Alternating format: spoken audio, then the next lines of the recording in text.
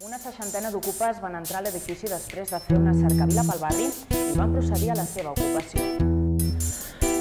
Tractàvem de canviar el món. Érem joves utòpics o ja sabíem que el progrés no ens duia enlloc? Tenir un títol, trobar una bona feina, formar una família, pagar una hipoteca. La Barcelona olímpica i la Catalunya d'en Pujol, construïdes d'esquena als barris on hem crescut, passant com una apisonadora per sobre les nostres vides, intentant trencar el vincle social dels nostres barris, tractant de frenar els somnis de l'engranatge popular. Lluny d'acceptar aquesta doctrina de servitud, el ric teixit social de Sants seguia les passes dels seus avantpassats, forjant xarxes de suport mutu i articulant-se en eixos comuns com la cultura popular, les lluites urbanístiques, l'antifeixisme o l'antiautoritarisme. Les unes amb les altres, construint una xarxa d'espais i projectes propis, de la gent i per la gent. Configurant la nostra identitat. Som del barri de Sants. Nosaltres vam optar per ocupar canvies, construir un món real per sobre del món que ens volien fer creure, on aprendre juntes, on crear cultura, on crear llenguatge, on compartir gestos i processos. Davant la seva democràcia distòpica, van posar en pràctica la utopia de l'autonomia, l'autogestió i l'empoderament popular.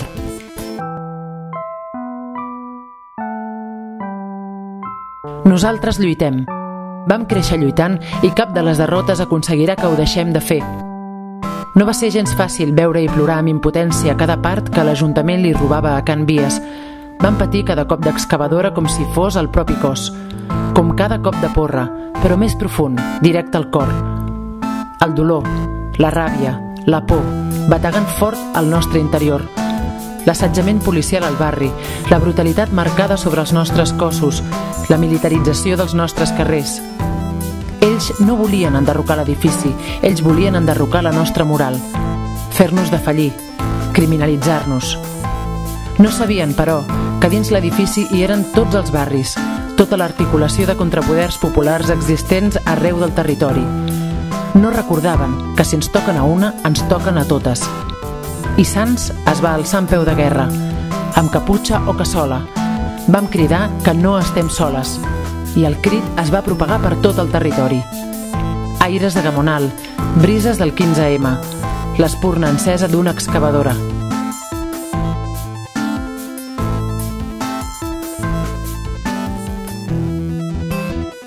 Hem guanyat. Can Vies es queda. I ara ens toca aprendre a gestionar les victòries. Des de Can Vies volem dirigir els nostres esforços a la reconstrucció de l'espai per poder tornar a desenvolupar l'activitat regular del centre social el més aviat possible. Ara ens toca fer de Reconstruïm Can Vies un procés enriquidor i col·lectiu. Volem pensar i crear plegades aquesta nova etapa per Can Vies. El repte que ens hem marcat és molt gran, però sabem que comptem amb una gran arma, la solidaritat. Però el més important és reconstruir i apuntalar els llaços del suport mutu, demostrar de nou que si ens toquen a una, ens toquen a totes. No deixar soles els centenars de persones que han d'afrontar les conseqüències repressives de la setmana de mobilitzacions al carrer. I, sobretot, treure els nostres companys Sergi i Ivan de la presó. Alerta! Som la rereguarda solidària en moviment. Som Can Vies. Estenem l'autogestió.